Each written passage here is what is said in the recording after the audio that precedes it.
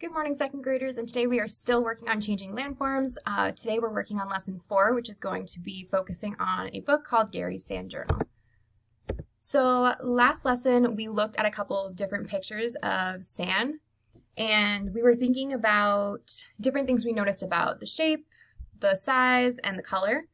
So quickly before we go ahead and read our next book, we're going to pause the video and you guys are going to talk about some observations that you've made about sand. So remember, observations are using any of your 5 senses to collect information about something. So, for example, in this one, since it's only pictures, we'll be using our sense of sight to just think about what we see. So you can pause the video and either write the answer down in your packet, talk to somebody at home, or think about it in your head. Okay. So we're going to be starting a new book called Gary's Sand Journal, and this book is about a geologist who observes sand and visualizes how it became the way it is. So let's talk about what we notice on the cover. So when I look at the cover, I'm noticing that the person is holding out their hand and they have sand in it.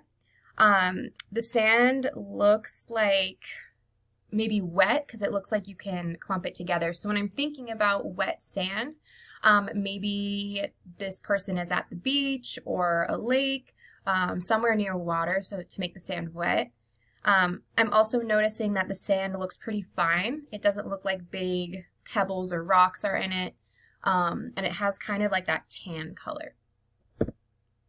So to visualize means to make a picture in your mind using information from different sources.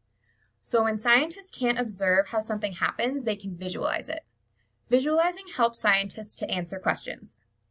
Readers also visualize as they are reading to understand what is happening in the book. So while we're reading Gary's Sand Journal, the whole time you guys should be trying to come up with a picture in your head of what we're talking about in the book. So one of those key words that we'll constantly be talking about in this unit is visualize, and that means to make a picture in your mind using information from different sources. So you guys can go ahead and pause the video.